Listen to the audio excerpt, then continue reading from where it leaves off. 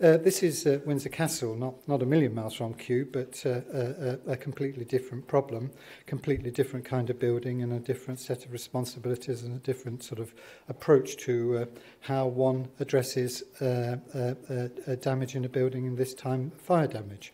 Donald Windsor Associates were responsible as the coordinating architects for all of the projects at Kew after the first phase of work, which took the first year from the 20th of November 1992 till more or less a year later, 1993, during which time Stephen Batchelor was responsible for the works, and during which time temporary roofs and then permanent roofs were put over a large part of the area. The work was completed some 5 years later, on the 20th of November 1997. And so, I mean, in some ways, this is an even older project than the one that Julian was talking about earlier. I'm going to look at different aspects of the project. I'm going to look at how the fire started and spread, how it was fought and the aftermath, the decision-making process, why were the rooms generally restored, some of what we discovered, the philosophy of equivalent restoration and how that was applied, and the restoration of staterooms, what the issues were and the approaches. My part in all of this was I got dealt the best hand actually on this project, because I got to do all the swanky bits. I got to do the staterooms, and I got to do the sort of the rooms adjacent to the staterooms, other than St George's Hall and the chapel, which were done by Siddle Gibson, Giles Downs, of course, and colleagues also did the dining rooms. Anyway, overall, we're going to have a look overall at the work at Windsor, but I'll probably concentrate mainly on what my role was and the things that I was actually responsible for. Just so that we're all aware of where we are at Windsor,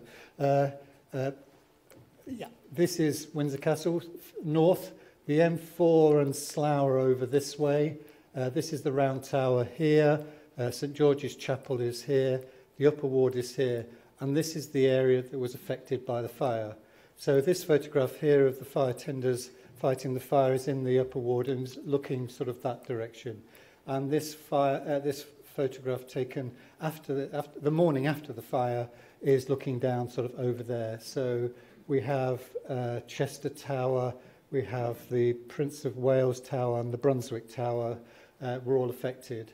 And effectively, all of these staterooms in this particular area, so the St George's Hall, the Grand Reception Room, the State Dining Room, the Crimson Drawing Room and the Green Drawing Room were all affected by the fire, as was the medieval kitchen. In all, there were an area of 5 times the size of the Hampton Court fire was affected by the blaze, and 20 times the size of the Uppark fire. Perhaps I should just explain that the state apartments that were affected by the fire were remodelled for George IV by Geoffrey Wyatville in the 1820s. The fire started in the private chapel. The private chapel was not one of the most loved parts of the building, and it probably was loved even less after the fire. And it was actually an unprotected halogen light behind these curtains, which was left on because the light switch was discreet from the curtain and no one knew that it was on because the curtain was drawn. Does that make sense? And the curtains caught fire and the fire rose up behind the curtains into the roof space above. So this is before, this is after. Oh, I should just say that some of these photographs I've nicked from different sources, but mainly from the royal household. So if there's anyone here from the royal household, please forgive me. The fire spread. So here we are in the private chapel just here, St George's Hall, and the fire actually started about 11:15 in the morning, and it spread from the private chapel into St George's Hall, and then northwards towards the medieval kitchen here. By 6:30 in the evening, it had pretty much taken over the whole of this area of the palace. So the grand reception room, it had basically got into the roofs, and it got into the roof of the grand reception room, St George's Hall, the whole of this accommodation here, which was originally a courtyard and was effectively sort of fairly mishmash of accommodation related to the kitchen, and then the medieval kitchen. It didn't go any further this way because this is the Waterloo Chamber here, and the Waterloo Chamber had, prior to its being created again in the 1840s, was actually an outdoor space. So it was a courtyard. So it actually had a sort of an impenetrable wall all the way around it. And by 8:30 in the evening, the fire had pretty much spread to its full extent. So it had now, by this time, taken over the octagon dining room, the state dining room, the crimson drawing room, and not the green drawing room, which is this room here, because at this stage the fire brigade cut a hole in the ceiling of the green drawing room and poured many gallons of water through there. I tried to find out how many gallons it was, but at last that journalistic bit eluded me. But it was a lot, and it also affected the equerries entrance and the equerries staircase in here too. Yes, one journalistic bit. The temperature in the octagon dining room, the Brunswick Tower, was estimated to reach 820 degrees during the fire. And I remember visiting Windsor about a year after, and the state dining room and the Prince of Wales Tower was just like the inside of a blast furnace. It was just completely destroyed. So the aftermath. I mean, it was pretty devastating. It was even devastating still a year later when a lot of things had been reinstated. But here we are with the crimson drawing room here, green drawing room there, the state dining room, octagon dining room, St George's Hall, the kitchen court, grand section room, and the medieval kitchen. This is interesting. One of the things that was done by Wyatville, and actually Smirke, interestingly enough, Smirke actually put the roof over, designed the roof structure for St George's Hall. And there were a couple of these trusses that were left in situ because they were not damaged beyond repair. But one of the issues overall is that there was a lot of iron put into the roof structures as well at that stage, and there are iron beams which were pushing the masonry out. Maybe that's a lesson for us all there. So this is just sort of a catalogue really of the damage. Effectively, the state rooms, St George's Hall and the grand reception room have both lost their roofs and ceilings almost entirely, and the walls were desiccated by heat and not helped by water being poured over them afterwards. The private chapel was completely destroyed. The medieval kitchen, the roof was badly damaged. State dining room was completely destroyed except remnants of the chimney. The octagon dining room pretty much the same. The crimson drawing room crimson drawing room, that should be, not crimson dining room, sorry. It's completely destroyed except remnants of the chimney piece. The green drawing room had a bloody great hole in the ceiling, but otherwise was pretty much okay. The areas above the staterooms were all totally destroyed, and the areas below the staterooms, of course, were all water damaged. Areas adjacent to the staterooms were fire and water damaged, especially the equerries entrance. There was one curiosity, the glass pantry, which opens off the state dining room. I can't remember who went in it the morning after, but they struggled to get the fire door open. It was a pretty hefty fire door. And nothing had been damaged at all. There was no damage whatsoever in the glass pantry. And obviously, God loves a glass.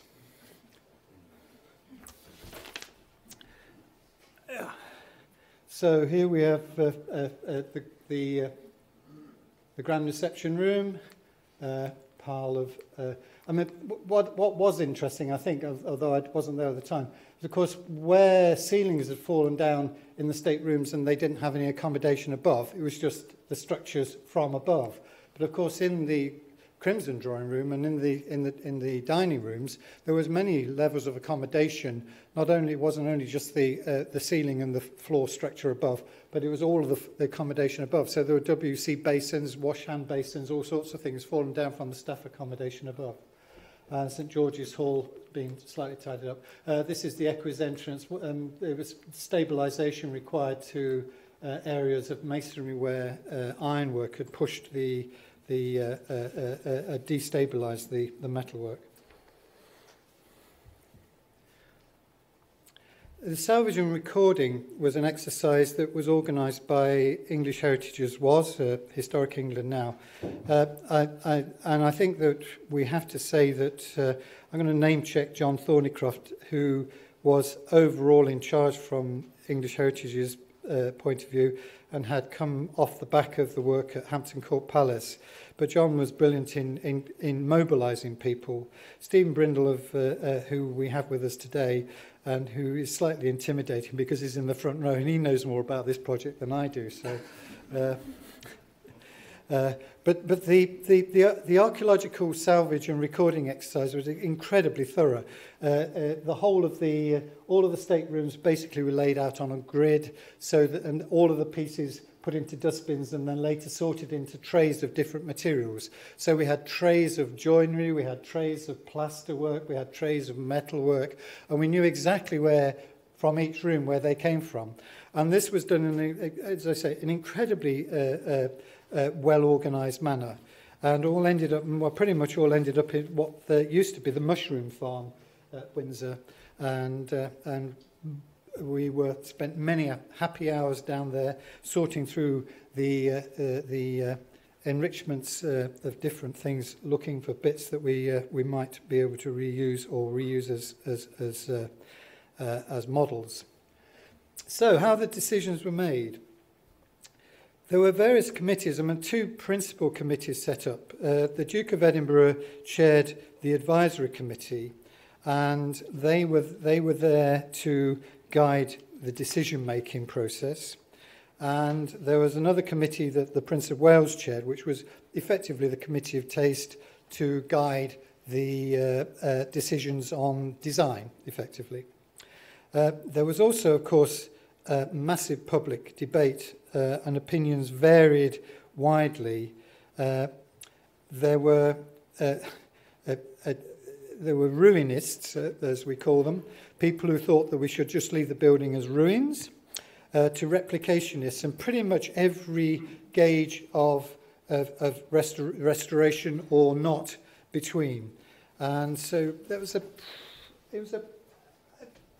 healthy debate, and perhaps actually maybe kind of one of the things that we should be talking about today. There were critical issues which affected the decision-making. First of all, the major works at the time of the fire meant that all the furniture, paintings were removed from the staterooms except a Pugin, senior Pugin, that's Pugin, Augustus Welby Pugin's father, who was the carpenter joiner cabinet maker to George IV. And there was a Beachy painting that was lost from the state dining room in the fire. But otherwise, the vast majority of the furniture that was out of the rooms, carpets, etc., had been made specially for the staterooms for George IV. So we had the suite of rooms, which were the backdrop to an amazing suite of furniture. There were decisions were made that only minor changes to the roofscape were acceptable. This was a fairly high-level decision that I think was pretty much imposed or suggested by English Heritage at the time and was embraced by the royal household. There was need to meet a reasonable programme because, of course, bear in mind that this is the Queen and the Duke of Edinburgh's country house, if you like. To meet a reasonable programme and budget, there was a need to control the scope of changes. So the early decision was made by the advisory committee that only public areas that could be redesigned were the private chapel and the state dining room. The former did not have a good relationship with St George's Hall, so this was thought to be an opportunity to address to address this with St George's Hall. No public spaces such as staff accommodation, non-public spaces such as staff accommodation could be redesigned, and this redesign was guided by the Prince of Wales Committee. The ceiling to St George's Hall was part of the Whiteville scheme, which was agreed might be approved, may be altered, because one of the problems with the roof and the ceiling of the Whiteville scheme is that it had a very low pitch, and it was thought that a steeper pitch would be much better. In fact, there was a lot of argument about raising the roof to the St George's Hall so that it could accommodate a steeper pitch, but that wasn't allowed because of the earlier decision to only make minor changes to the roofscape. One of the things to bear in mind, which almost is overriding all of these things, is that this group of staterooms at Windsor is probably the finest suite of Regency rooms in the UK, and represented both a moment in the time stylistically, and it included Louis XV, Louis XVI, and baronial, even early baronial styles and early Gothic revival styles. And it also was a moment in time of changing technology. So a lot of what we saw in the way of construction here was actually quite novel at the time.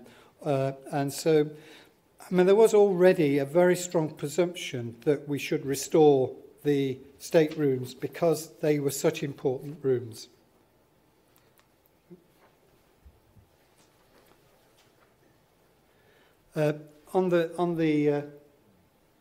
On your left there is the, this is part of the suite of furniture from the Crimson Drawing Room, which was designed for the Crimson Drawing Room.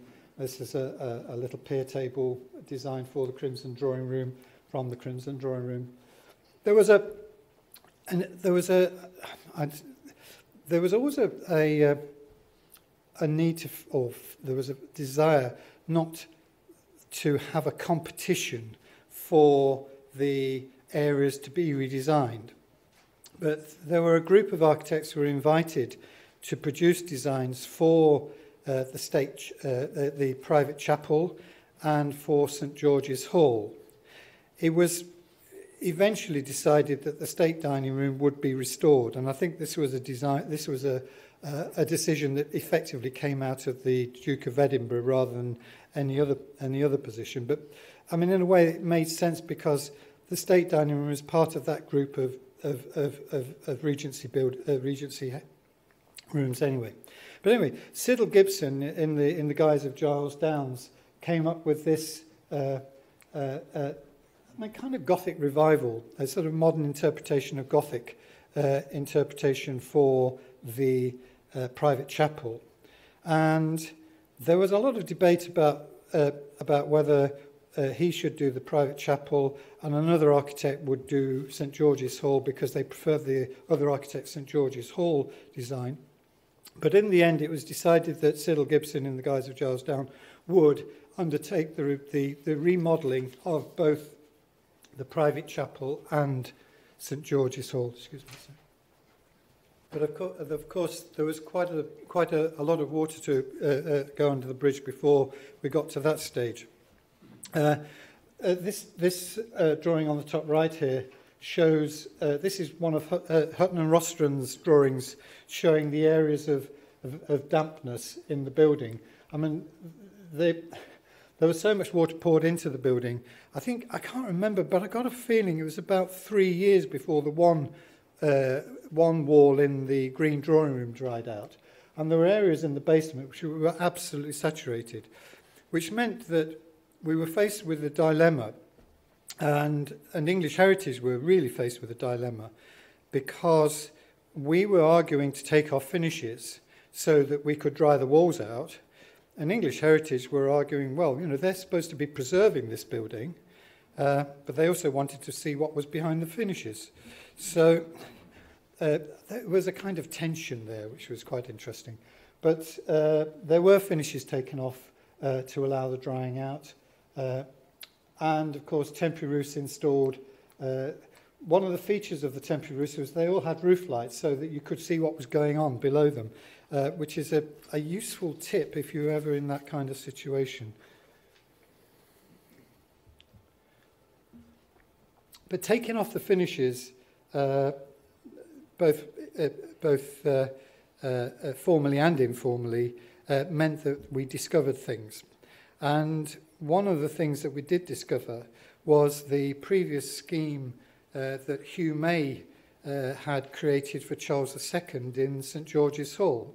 So on the top left there, you have the Wyatville design with this slightly unsatisfactory, well, it's a kind of baronial style, but a little bit watered down.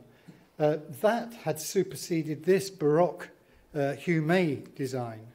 And taking off bits of this revealed that quite how much of that Hugh May Verio Gibbons scheme still survived behind the finishes. Anyway, the decision was to carry on and not restore the Baroque interior, which I guess was right, because we've got a group of Regency rooms. Why would we go away from the Regency rooms? So, taking off finishes in the Grand Reception Room. This is the Grand Reception Room. That's the floor level there. That's the rooms below the Grand Reception Room. Taking off the wall linings where we could in the Grand Reception Room, which was largely the backings to the tapestries, and taking off dados where they could be easily removed. We ended up getting a much more, English Heritage in particular, ended up getting a much better understanding of the way that the upper ward had been changed over the years, with 14th century work for Edward III, 17th century work for Charles II, and of course the early 19th century work for George IV. We also discovered in doing the sort of detailed surveys for the repairs that Wyatville, in the guise of Morrell and Seddon, who were the interior decorators that Wyatville had used, had very craftily gone over to France and bought French boiserie panels from France and brought them in to use in the Grand Reception Room. And here you see from here to that level there, so the floor levels down here, to about 2/3 of the way up to the ceiling was actually French boiserie panels, and this was all carved wood. And actually, it was all water-gilt carved wood as well. I mean, it must have. You can understand why the French had a revolution, really. But above that, to make up this distance between the top of the boiserie panelling and the ceiling, was all done in plaster, and really quite crudely. And it had been done in cast plaster largely, taking moulds from the boiserie, the 18th century boiserie panelling. But so we found these really interesting different things. But anyway, moving on to the approach to restoration, which I guess is the nub of what we're all here for. The public arguments, they'd seen ruinists who wanted to see elements of the building left in that ruined state. But that was dismissed because, frankly, it wasn't thought to be practical in a living, working building. Windsor Castle is a living, working building, as well as being the country home of the Queen or the monarch. There were people who ended up being called vitalists, who argued for the complete redesign of the fire-damaged areas and redesigned in a modern idiom. And this would have been proven, I mean, this would have been very, very difficult, given that we got all the furnishings and all the pictures to fit a suite of Regency rooms. So if that had gone ahead, they'd have had no natural home for all of that material, and that would have ended up in a museum. So that was ruled out. And then there were the replicationists, and we can all guess what replicationists wanted. There was an option study carried out, which Donald would be pleased for me to mention. But the option study looked at three options, and this was an option study for the Duke of Edinburgh. Firstly was authentic restoration. This was considered to be too expensive and too time-consuming. There was contemporary redesign, which we've all felt would be inappropriate, given that the furniture and the pictures all survived. And then there was the equivalent restoration, which is actually the path that we followed. And the equivalent restoration would allow the designs of the rooms to be restored, but employing modern and more expeditious techniques if necessary to suit the programme and budget. This was tempered by a caveat, and I like this. I didn't actually come up with this phrase, but I do like it. There's a caveat that modern materials such as GRP were considered too tawdry to contemplate. So we were having equivalent conservation, but no tawdry materials. So moving on, Hockley and Dawson were the engineers in the phase one of the works, which was actually before Insuls were involved, as I think I said. And one of the things they did was put in the permanent roofs over over St George's Hall here and over the Grand Reception Room here. The St George's Hall roof, I think I said there were a couple of the smirk trusses survived, and they are now within that roof. But otherwise, this is an entirely new designed roof structure. It also allowed a little bit of extra height for the ceiling below, so it wasn't very much, but I think it was a couple of feet or something like that. It wasn't very much. The Grand Reception Room roof was rebuilt in steel. That's obviously in steel. This was done in steel as well. The roof structure is the same form as the previous structure, but all done in steel. So that was the first of the equivalent conservation. That's actually structural engineering even. One of the things that was really fascinating, moving on to the medieval kitchen. The medieval kitchen looked a bit like this in the 18th century. It's a sort of a contemporary print, rather spectacular. It looked a bit like this in the 19th century, and after the fire it looked like this. Now, there had always been an assumption with the medieval kitchen that the roof had been replaced as part of Wyatville's work, because it got this weird crenellations and iron brackets and things on it. But we actually discovered that it wasn't 19th century at all, but it was actually medieval. And it was either Wyatville or Blore had covered up the medieval roof structure with bits of wood and bits of iron and stuff to make it look like a Victorian Gothic roof structure. So the structure, which is now part of one of the oldest working kitchens in the world, was restored. And we have the wonderful Richard Swift, who was at Giffords at the time, to thank for this rather ingenious and inventive way of reinforcing the medieval timbers to allow us to have a re-evaluated roof, which actually clearly now is a medieval roof. So, I mean, it was equivalent restoration, but that's pretty good restoration of any type. That's really more of a repair than a restoration, I'd argue, probably. And moving on to looking at different aspects of the project, and now looking in the first instance about plasterwork. I think I said, in the Grand Reception Room, we had, this is really how the room looked to me when I first went in there. We had bits of the cove of the ceiling remaining in situ, but basically there was no ceiling left at all. The walls were badly scorched, and we were required to do a lot of conservation work, particularly not so much on the boiserie, because actually the gesso that had been underneath the water gilding had protected the wood beautifully. I mean, if you want an intumescent type finish, cover everything with gesso. But the plaster had perished, and we had to do a lot of consolidation work on that. Where we could salvage bits of the cove, we did. We did a lot of not only consolidation, but re-levelling to get the cove right in the Grand Reception Room. In the Crimson Drawing Room, there wasn't so much left. This was the only bit of the plaster ceiling that survived the fire. We decided in the Crimson Drawing Room, because it was such a pathetic little piece, that we'd actually keep it and repair just that corner to be in the form that it was originally. But otherwise in the Crimson Drawing Room, we used fibrous plaster, and we did very large fibrous plaster cove pieces We had some genius guys working on the fibrous plastic, really, really quite amazing. The key guy had actually been in cinema, and he was a genius. Otherwise, you saw the trays of salvage material.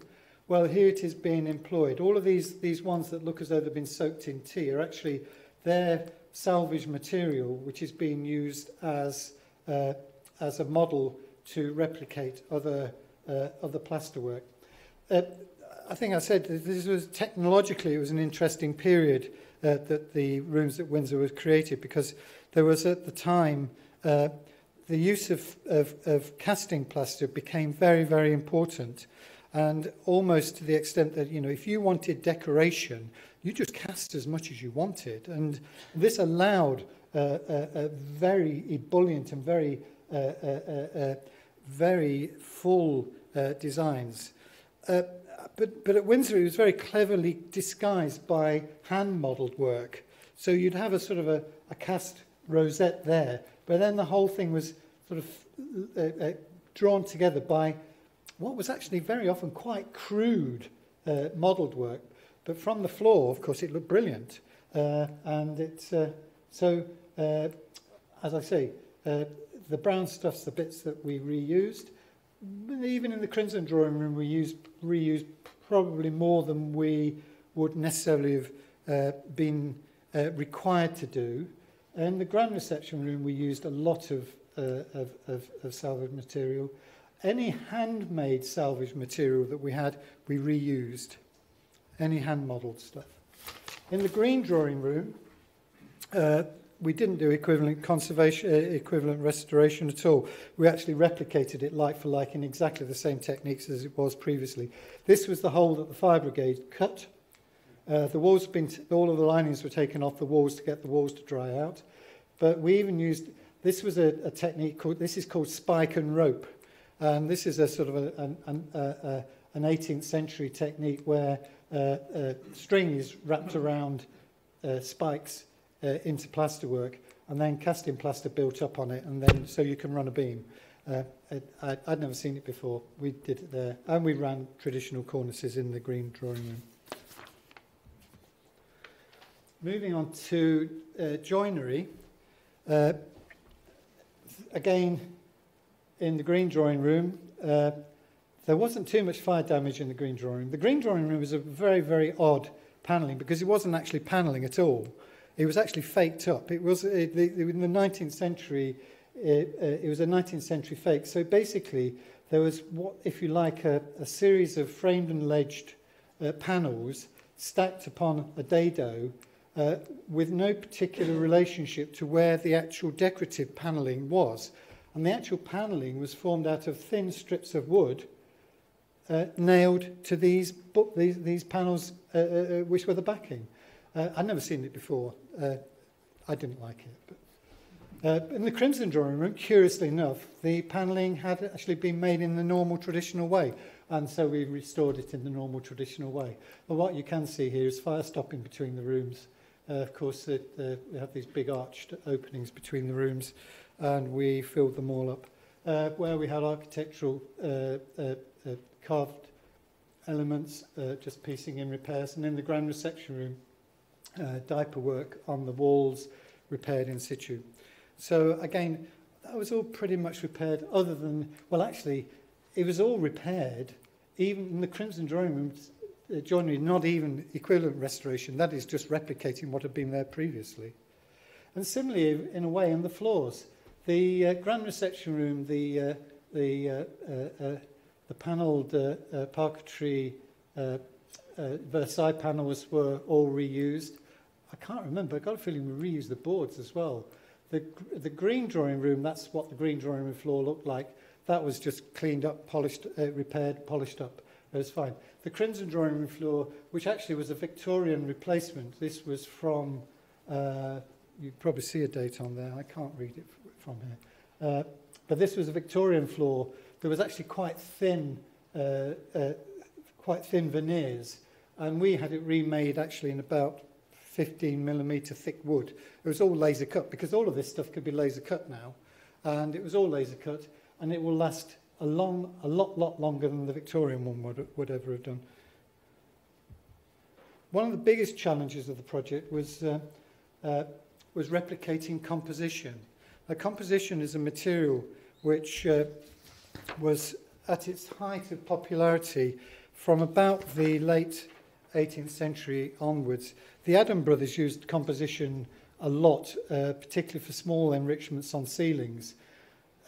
Windsor, and very often you'll find composition is used on picture frames. Windsor was probably the apotheosis of composition use. The quality of the designs and the quality of the construction of the composition work here is probably as good as anywhere ever. And we had one person in this country who was actually employed doing composition by George Jackson and Sons. And this was really our biggest challenge, because he'd never done anything like this. This is actually all made out of different bits of composition. It's put together on a wooden backing, but it's basically all composition. I mean, even to do a little sort of mask like this, and this was a bit of a challenge for him. Compositions, I should have said, is made out of whiting, which is basically chalk, animal glue, and resin. And when it's warm, it's a bit like putty, really, but it dries rock hard. And you see, it's formed in a press.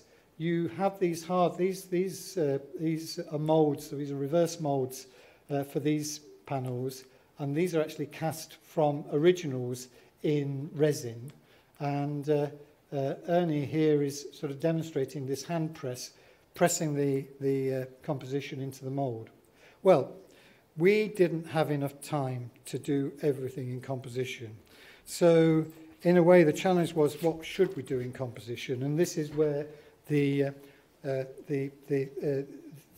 we did have to use our imaginations a bit. We did not use GRP, because that would have been tawdry. But what we did use was the central part, the sort of central decorative elements of these frames in the Crimson Drawing Room. We made in fibrous plaster, in a very, very, very fine fibrous plaster, which we could water gild onto, because this is all water gilt in the end. But otherwise, the Green Drawing Room frames were repaired like for like, and the Crimson Drawing Room frames, all of the external bits, all of these really, really tricky bits, they managed to do for us in the end. And all, as I say, water gilt. And another challenge, and this wasn't an equivalent restoration either.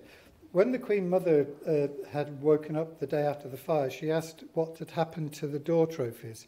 And this is a set of door trophies, most of which had come from Carlton House, or a large proportion of which had come from Carlton House. Carlton House was being demolished at the time that Windsor was being set up for George IV.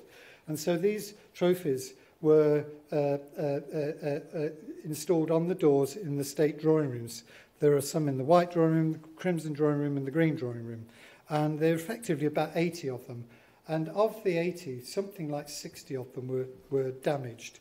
Some were destroyed completely. Some have a little bit of damage. Quite a few of them were a bit like this. You know, effectively, they were just scraps that people had picked up off the floor. We were very, very, very fortunate that the Royal Collection had, prior to the fire, actually it's the Royal Household, the Royal Household prior to the fire had taken full-size photographs of these things. Otherwise, we would have been totally stuffed. But it was actually a bit of a challenge finding carvers to recreate these things.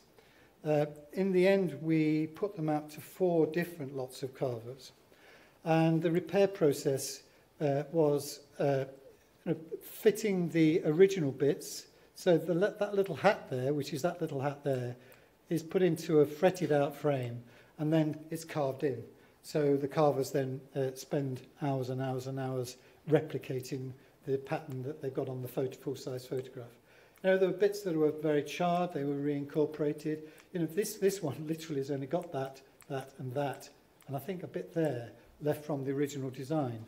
This one is effectively, that's all very charred, but it's back in the original design. And this is one of the carvers carving it out. And what the biggest challenge for this was these trophies were spread over 4 different studios, and it was only when we got them all together that we could tell whether they were actually going to match, because of course they had to match, because although there's different studios have got sort of a door full, so that 6 lot would be with one studio. All of the gilding in the different rooms have got to match in terms of colour. And water gilding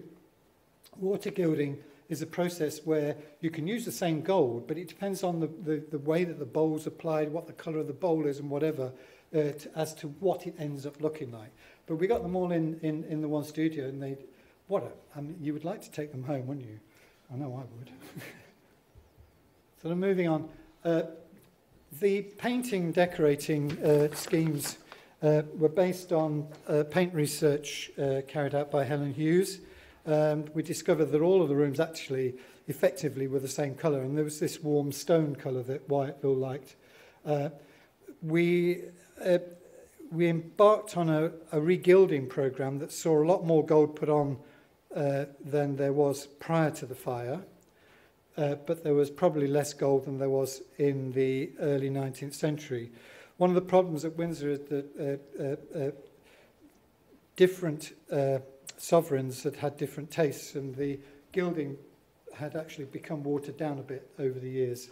The one area that we didn't paint all the same colour was the grand reception room, where I think there was something like 5 different shades of the same colour were applied from the ceiling down to the skirting, just to give a sort of a gradation, which frankly means that it all looks the same colour. It is quite amazing how 5 different colours grading up from fairly dark on the skirting up to the ceiling can all, when read together, all look the same. So moving on to the finishings. Mirror plates were a real nightmare. You can't actually get mercury silvered mirrors anymore. And there was only one studio in the country that we found in Essex where they did hand silvering, which is required to be, and they hand silvered on a table that was big enough to allow us to just put these large mirror plates in the crimson drawing room in 2 pieces. So there's actually a line across there where, because that was the biggest sheet of mirror glass that we could produce hand silvered. There was an awful lot of water gilding, as well as the in situ oil gilding. And then I think we just look at so that's the green drawing room finished. What I don't have is a finished photograph with the hole. The hole is actually above your head here. So effectively that's just a redecorated room. But you see, I mean, one of the things that when you see the rooms complete with their soft furnishings, with their suites of furniture, with their cabinets, with their works of art, with their paintings, you can understand why would you not want that? Answers, please, on a postcard. And the crimson drawing. I always like to say about this photograph that everything in that photograph, other than the furniture, is new. And so, but actually, it's equivalent restoration, because actually the ceiling is kind of a fake because it's fibrous plaster. But actually, the rest of it is pretty much made in exactly the same way as it was originally. Then the grand reception room, again, the ceiling is reinstated. The walls are pretty much just repaired. The floors repaired. So, I mean, pretty much it's although equivalent restoration, it is still pretty much what was there before. Then finally, St George's Hall with the slightly steeper pitched roof ceiling. And Giles Downs did a brilliant job on both on both St George's Hall and on the chapel as well. The chapel is a much better relationship now with St George's Hall. And then further reading, if anyone's not read Adam Nicholson's book on the rebuilding of Windsor Castle, it is a very entertaining read. Adam writes beautifully. And I'm going to embarrass him now. And secondly, this is the ultimate book on Windsor Castle, which is edited by Stephen Brindle. Thank you.